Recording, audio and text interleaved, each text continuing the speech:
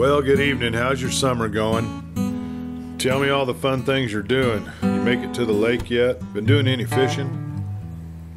I hope so. Now the kids are out of school. I hope you're having fun with them and showing some good things to them. I see a couple of you have brought some kids with you tonight. That's always fun to see. This could be their first campfire. I hope it's not their last. You know, it's good to see them. It's good to see you. Now, tonight, I want to tell you some more of that story by Max Brand, Untamed. You know, we're in book 2. I hear there's a book 3 if we ever get there, but we got chapters 30, 31, 32 tonight. And it's getting so darn good. You know what's coming. Black Bart, Dan, and Satan are going to go after the bad guys. Her father lay propped high with pillows, among which his head lolled back. The only light in the room was near the bed, and it cast a glow upon the face of Joe Cumberland and on the white linen, the white hair, the white pointed beard. All the rest of the room swam in darkness. The chairs were blotches, indistinct, uncertain. Even the foot of the bed trailed off to nothingness. It was like one of those impressionistic, very modern paintings. You know, where the artist centers upon one point and throws the rest of his canvas into dull oblivion. The focus here was the face of the old cattleman. The bedclothes, never stirred, lay in folds sharply cut out with black shadows, and they had a solid seeming, as the mort cloth rendered in marble over the effigy. That suggested weight exaggerated the frailty of the body beneath the clothes. Exhausted by that burden, the old man lay in the arms of a deadly languor, so that there was a kinship of more than blood between him and Kate at that moment. She stepped to the side of the bed and stood staring down at him, and there was little gentleness in her expression.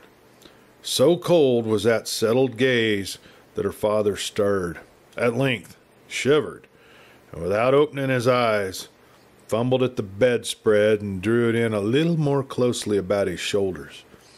Even that did not give him rest, and presently the wrinkled eyelids opened and he looked up at his daughter. A film of weariness, heavier than sleep at first obscured his sight, but this in turn cleared away.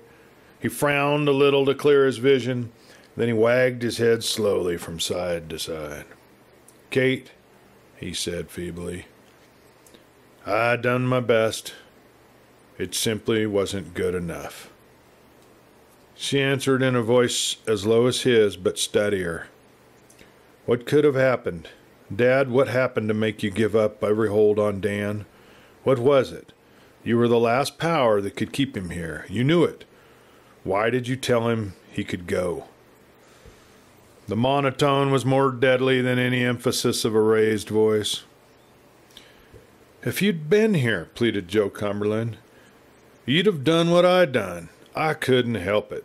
There he sat on the foot of the bed, see where them covers still kind of sagged down, after he told me that he had something to do away from the ranch and that he wanted to go now, that Black Bart was well enough to travel in short spells.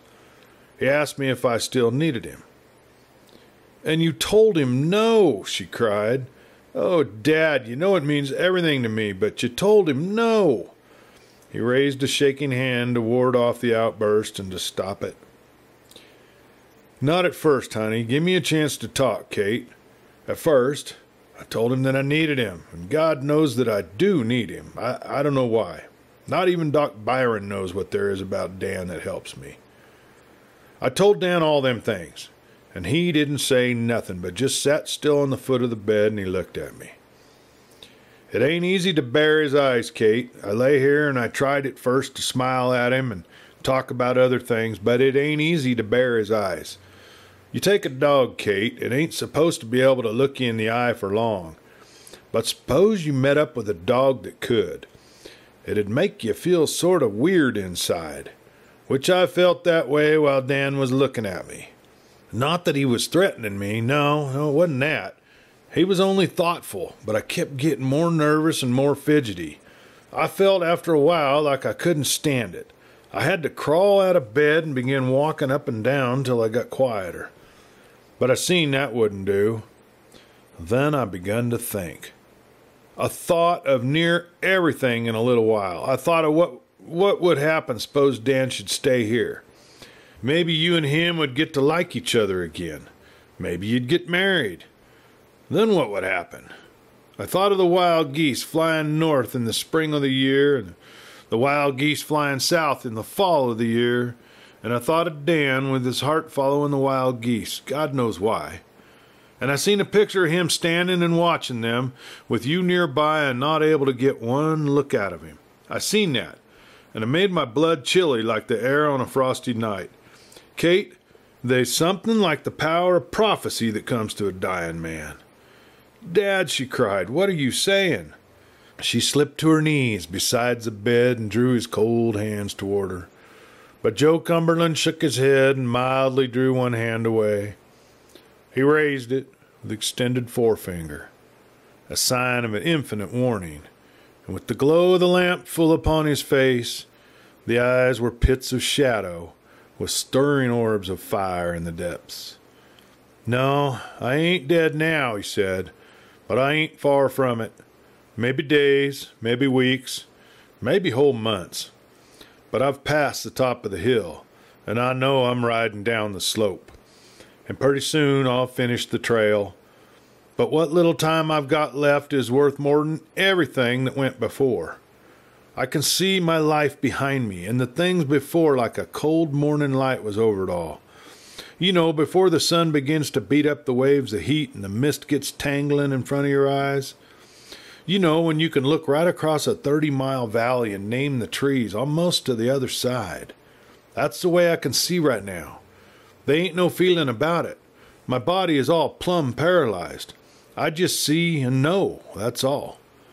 And what I see of you and Dan, if you ever marry, is plain hell. Love ain't the only thing they is between a man and a woman. They's something else. I don't know what it is, but it's sort of a common purpose. It's having both pairs of feet stepping out on the same path. That's what it is. But your trail would go one way and Dan's would go another. And pretty soon your love wouldn't be nothing but a big wind blowing between two mountains. And all it would do would be to freeze up the blood in your hearts. I seen all that while Dan was sitting at the foot of the bed.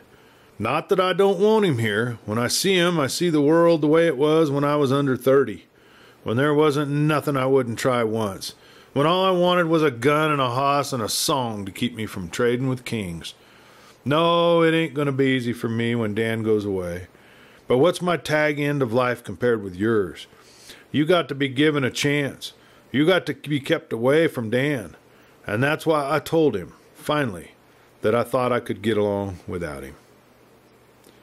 Whether or not you saved me, she answered, you signed a death warrant for at least 2 men when you told him that. 2 men? There's only one he's after, and Buck Daniel has had a long start. He can't be caught. Well, that Marshal Calkins is here tonight. He saw Buck at Rafferty's, and he talked about it in the hearing of Dan at the table. I watched Dan's face. You may read the past and see the future, Dad, but I know Dan's face. I can read it as the sailor reads the seas. Before tomorrow night, Buck Daniels will be dead, and Dan's hands will be red. She dropped her head against the bedclothes, clasped her fingers over the bright hair. When she could speak again, she raised her head and went on in the same swift, low monotone. And besides, Black Bart has found the trail of the man who fired the barn and shot him. And the body of Buck won't be cold before Dan will be on the heels of that other man. Oh, Dad, 2 lives lay in the hollow of your hand. You could have saved them by merely asking Dan to stay with you, but you've thrown him away. Buck Daniels, repeated the old man, the horror of the thing dawning on him, only slowly. Why didn't he get farther away? Why didn't he ride night and day after he left us? He got to be warned that Dan is coming. I thought of that. I'm going into my room now to write a note and send it to Buck by one of our men. But at the most he'll have less than a day's start. And what is a day to Satan and Dan Barry? I thought it was for the best, muttered old Joe. I couldn't see how it was wrong. But I can send for Dan and tell him I changed my mind. He broke off in a groan. Oh, that wouldn't be good. He set his mind on going by this time, and nothing can keep him back. But, Kate, maybe I can delay him. Has he gone up to his room yet? He's in there now. Talk softly or he'll hear us. He's walking up and down now. Aye, nodded old Joe, his eyes widening with horror. And his footfall is like the padding of a big cat. I could tell it out of 1,000 steps, and I know what's going on inside his mind. Yes, he's thinking of how that blow Buck Daniels struck him. He's thinking of the man who shot down Bart. God save them both. Listen, whispered the cattleman. He's raised the window. I've heard the rattle of the weights. He's standing there in front of the window, letting the wind of the night blow in his face. The wind from the window, indeed, struck across the door, communicating with Joe Cumberland's room, and shook it as if a hand were rattling at the knob. The girl began to speak again as swiftly as before, her voice the barely audible rushing of a whisper. The law will trail him, but I won't give him up, Dad. I'm going to fight once more to keep him here. And if I fail, I'll follow him around the world. Such words should have come loudly and ringing, but spoken so softly, they gave a terrible effect, like the ravings of delirium or the monotone of insanity. And with the white light against her face, she was more awe-inspiring than beautiful. He loved me once, and the fire must still be in him. Such fire can't go out. I'll fan it back to life. Then if it burns me, if it burns us both, the fire cannot be more torture than to live on like this. Hush, lass. Listen to what's coming. It was a moan, very low-pitched, and then rising slowly and gaining in volume, rising up the scale with a dizzy speed till it burst and rang through the house, the long-drawn wail of a wolf when it hunts on a fresh trail. Chapter 31, The Message. Buck Daniels opened his eyes and sat bolt upright in bed. He had dreamed the dream again, and this time, as always, he awakened right before the end. He needed no rubbing of eyes to rouse his senses. If a shower of cold water had been dashed upon him, he could not have rallied from sound slumber so suddenly. His first movement was to snatch his gun from under the mattress. Not that he dreamed of needing it, but for some reason the pressure of the butt against the palm was reassuring. It was better than the grip of his friend, a strong man. It was the first gray of dawn, a light so feeble that it served merely to illuminate the darkness, so to speak. It fell with any power upon one thing alone, the bit of an old dusty bridle that hung against the wall, and it made the steel glitter like a watchful eye. There was a great dryness in the throat of Buck Daniels, and his whole big body shook with the pounding of his heart. He was not the only thing that was awake in this gray hour, for now he caught a faint and regular creaking of the stairs. Someone was mounting with an excessively cautious and patient step. For usually the crazy stairs that led up to the garret room of the Rafferty house creaked and groaned to protest at every footfall. But now the footfall paused at the head of the stairs, as when one stops to listen. Buck Daniels raised his revolver and leveled it on the door, but his hand was shaken so terribly that he could not keep his aim. The muzzle kept veering back and forth across the door. He seized his right hand with his left hand and crushed it with a desperate pressure, and it was a bit better. The quivering of the two hands counteracted each other, and he managed to keep some sort of a bead. Now the step continued again down the short hall. A hand fell on the knob of the door and pressed it slowly down. Against the deeper blackness of the hall beyond, Buck saw a tall figure, hatless. His finger curved around the trigger, and still he did not fire. Even to his hysterical brain it occurred that Dan Barry would be wearing a hat, and moreover this form was tall. "Buck?" came a guarded voice. The muzzle of Daniel's revolver dropped, and he threw the gun on his bed and stood up. "Jim Rafferty!" he cried, with something like a groan in his voice. "What in the name of God are you doing here at this hour? Someone come here and banged on the door a while ago. Had a letter for you. Must have rid a long ways and come fast. While he was a-giving me the letter at the door, I heard his hoss a-panting outside. He wouldn't stay. He went right back. Now here's the letter, Buck. Hope it ain't no bad news. You got a light here, ain't you?" "All right, Jim," answered Buck Daniels, taking the letter. "I got a lantern. You get back to bed." The other replied with a noisy yawn and left the room, while Buck kindled the lantern, and by that light he read his name upon the envelope and tore it open. It was very brief. "Dear Buck, last night at supper Dan found out where you are. In the morning he's leaving the ranch, and we know that he intends to ride for Rafferty's place. He'll probably be there before noon. The moment you get this, you saddle your horse and you ride. Oh, Buck, why did you stay so close to us? Relay your horses. Don't stop until you're over the mountains. Black Bart's well enough to take the trail, and Dan will use him to follow you. You know what that means. Ride, ride, ride. Kate." He crumpled up the paper and he sank back upon the bed. Why did you stay so close? He had wondered at that himself many times in the past few days. Like the hunted rabbit, he expected to find safety under the very nose of danger. And now that he was discovered, it seemed incredible that he could have followed so patently foolish a course. In a sort of a daze, he uncrumpled the note again and read the wrinkled writing word by word. He had leaned close to read it by the uncertain light, and now he caught the faintest breath of perfume from the paper.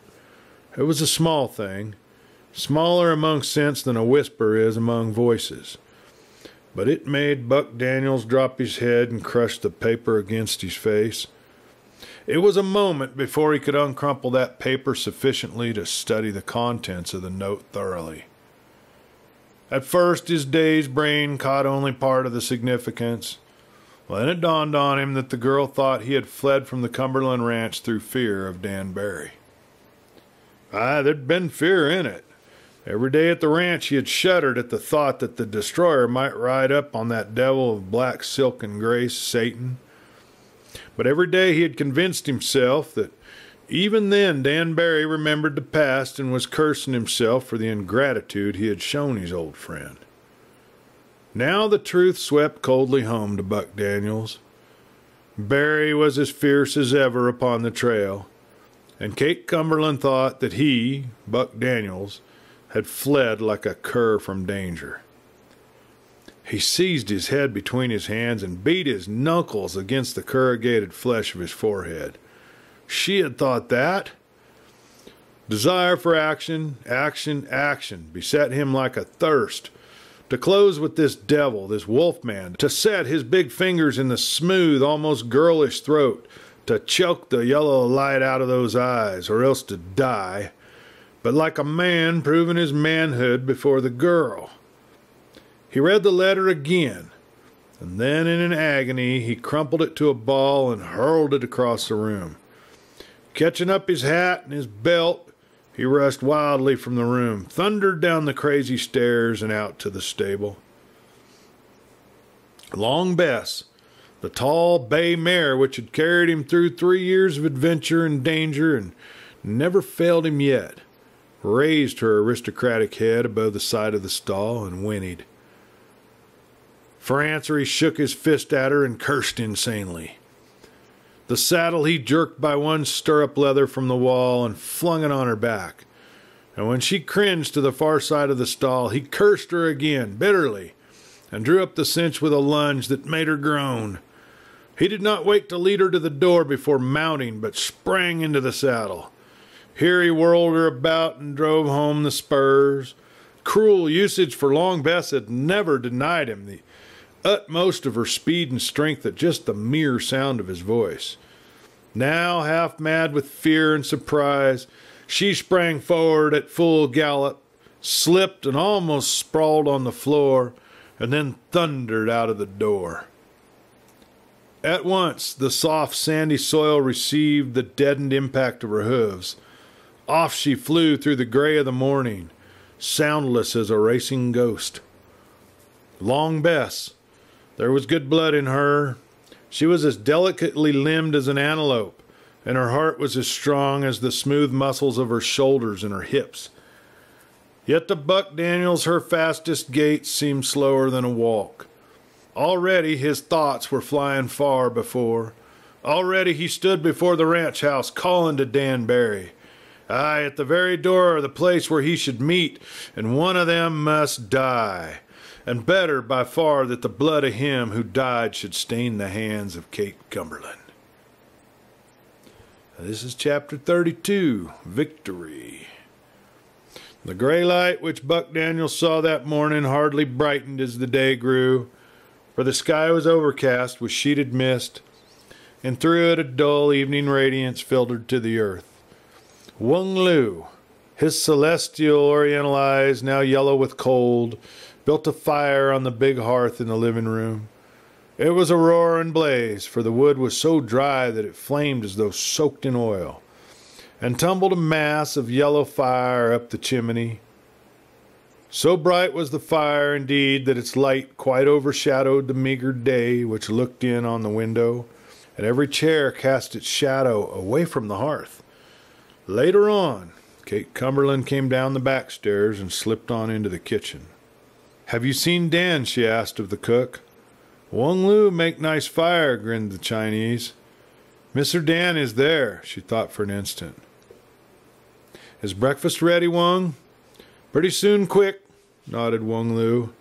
"Then throw out the coffee or the eggs," she said quickly. "I don't want breakfast served yet. Wait till I send you word." As the door closed behind her, the eyebrows of Wung rose into perfect Roman arches. "Huh," grunted Wung Lu. "Oh, huh." In the hall, Kate met Randall Byron coming down the stairs. He was dressed in white, and he had found a little yellow wildflower and stuck it in his buttonhole. He seemed 10 years younger than the day he rode with her to the ranch, and now he came to her with a quick step, a-smilin'. "Dr. Byron," she said quietly, "breakfast will be late this morning. Also, I want no one to go into the living room for a while. Will you keep them out?" The doctor was instantly gone. "He hasn't gone yet?" he queried. "Not yet." The doctor sighed, and then, apparently following a sudden impulse, he reached his hand to her. "I hope something comes of it," he said. Even then she could not help a wan smile. "What do you mean by that, doctor?" The doctor sighed again. "If the inference is not clear," he said, "I'm afraid that I cannot explain. But I'll try to keep everyone from the room." She nodded her thanks and went on, but passing the mirror in the hall, the sight of her face made her stop abruptly. There was no vestige of color in it, and the shadow beneath her eyes made them seem inhumanly large and deep. The bright hair, to be sure, waved over her head and coiled on her neck, but it was like a futile shaft of sunlight falling on a dreary moor in the winter. She went on thoughtfully to the door of the living room, but there she paused again, and while she stood there, she remembered herself as she had been only a few months before, with the color flushing in her face, the continual light in her eyes. There had been little need for thinking then. One had only to let the wind and the sun strike on one and live. Then, in a quiet despair, she said to herself, "As I am, I must win or lose, as I am." And she opened the door and she stepped inside.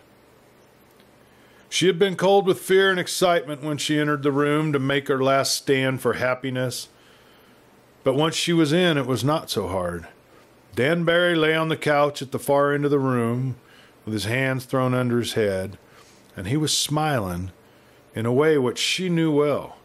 It had been a danger signal in the old days, and when he turned his face, said good morning to her, she caught that singular glimmer of yellow which sometimes came up behind his eyes.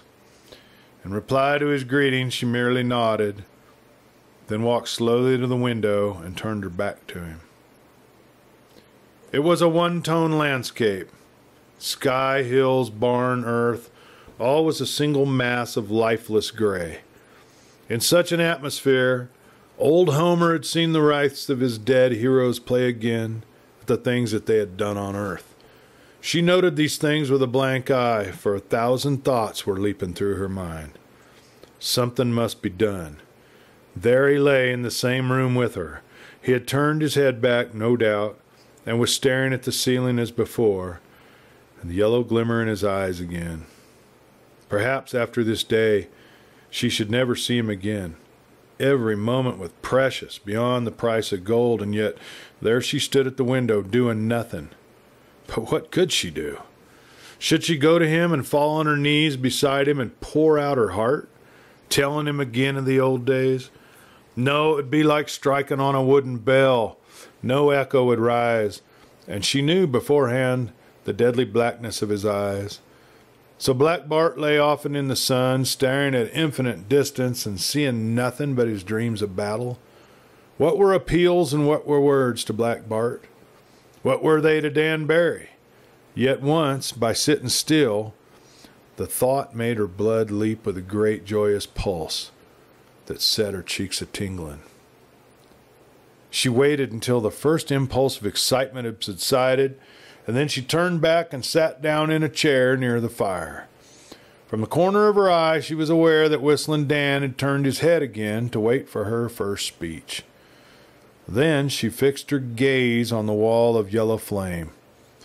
The impulse to speak to him was like a hand tugging to turn her around, and the words came up and swelled in her throat, but still she would not stir. In a moment of rationality, she felt in an overwhelming wave of mental coldness the folly of her course. But she shut out that thought with a slight shudder. Silence to Dan Barry had a louder voice and more meaning than any words. Then she knew that he was sitting up on the couch. Was he about to stand up and walk out of the room? For moment after moment he did not stir, and at length she knew, with a breathless certainty, that he was staring fixedly at her. The hand which was farthest from him and hidden, she gripped hard upon the arm of the chair. That was some comfort, some added strength. She had now the same emotion she had when Black Bart sunk towards her under the tree. If a single perceptible tremor shook her, if she showed the slightest awareness of the subtle approach, she was undone. It was only her apparent unconsciousness which could draw either the dog or the master.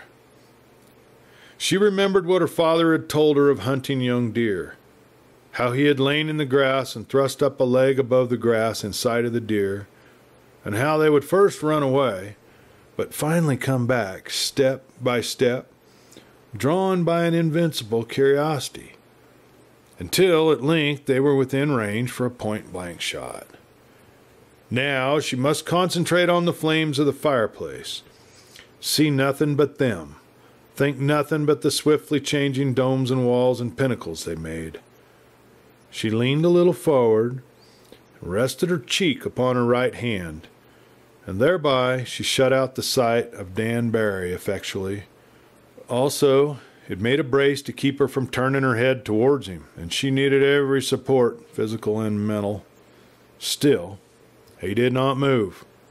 Was he in truth looking at her, or was he staring behind her at the gray sky which lowered past the window? The faintest creaking sound told her that he had risen, slowly, from the couch. Then not a sound, except that she knew in some mysterious manner that he had moved, but whether towards her or towards the door, she could not dream. But he had stepped suddenly and noiselessly into the range of her vision and sat down on a low bench at one side of the hearth. If the strain had been tense before, it had now become terrible. For there he sat almost facing her and looking quite intently at her. Yet she must keep all awareness of him out of her eyes. In the excitement, a strong pulse began to beat in the hollow of her throat, as if her heart was rising. She had won. She had kept him in the room. She had brought him to a keen thought of her.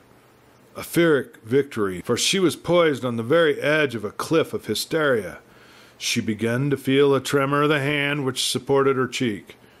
If that should become visible to him, he would instantly know that all her apparent unconsciousness was a sham, and that she would have lost him truly. Something sounded at one of the doors, and then the door opened softly. She was almost glad of the interruption, for another instant may have swept the last reserve of her strength. So this, then, was the end. But the footfall which sounded in the apartment was a soft padding step, a little scratching sound, light as a finger running on a frosty window pane, and then a long, shaggy head slipped close to Whistlin Dan. It was Black Bart. A wave of terror swept through her. She remembered another scene not many months before, when Black Bart had drawn his master away from her and led him south after the wild geese. The wolf dog had come again like a demonic spirit to undo her plans. Only an instant, the crisis of a battle, then the great beast turned slowly, faced her, slunk with his long stride closer, and then a cold nose touched the hand which gripped the arm of her chair. It gave her a welcome excuse for action of some sort. She reached out her hand slowly and touched the forehead of Black Bart. He winced back. The long fangs flashed. Her hand remained tremulously poised in air, and then the long head approached again, cautiously, and once more she touched it. And since it did not stir, she trailed the tips of her fingers backwards towards the ears. Black Bart snarled again, but it was a sound so subdued as to be almost like the purring of a great cat. He sank down, and the weight of his head came upon her feet. Victory! In the full tide of conscious power, she was able to drop her hand from her face, raise her head, turn her glance carelessly upon Dan Barry. She was met by an ominously glowing eyes. Anger. At least it was not indifference. He rose and stepped in his noiseless way behind her, but he reappeared instantly on the other side, and reached out his hand to where her fingers trailed limp from the arm of the chair. And there he let them lie, white and cool, against the darkness of his palm. It was as if he sought in the hand for the secret of her power over the wolf dog. She let her head rest against the back of the chair and watched the nervous and sinewy hand upon which her own rested. She had seen those hands fixed in the throat of Black Bart himself, once upon a time. A grim smile came to her. The tips of her fingers touched the paw of the panther. The steel-sharp claws were sheathed, but suppose once they were bared and clutched, or she stood touching a switch which might loose, by the slightest motion, a terrific voltage. What would happen? Nothing. Presently the hand released her fingers, and Dan Barry stepped back and stood with folded arms, frowning at the fire. In the weakness which overcame her and the grip of the wild excitement, she dared not stay near him longer. She rose and walked into the dining room. "Serve breakfast now, Wong," she commanded, and at once the gong was struck by the cook. Before the long vibrations had died away, the guests were gathering around the table, and the noisy marshal was the first to come. He slammed back a chair and sat down with a grunt of expectancy. "Morning, Dan," he said, wetting his knife across the tablecloth. "I hear you're riding this morning. Ain't you going my way, are you?" Dan Barry sat frowning steadily down at the table. It was a moment before he answered. "I ain't leaving," he said softly at length. "Postponed my trip." Well, there you are, folks. Now what's going to happen? Guess we'll have to see you next week, and we'll all find out together. That'd be good. Man, oh man, be careful out there. It's hot. A lot of people rolling around in this heat. If you can find a cool place to play in the water, why, that's the key. Say hi to everybody for me, and I'll talk to you next time around. This is Clay Steele. Good night.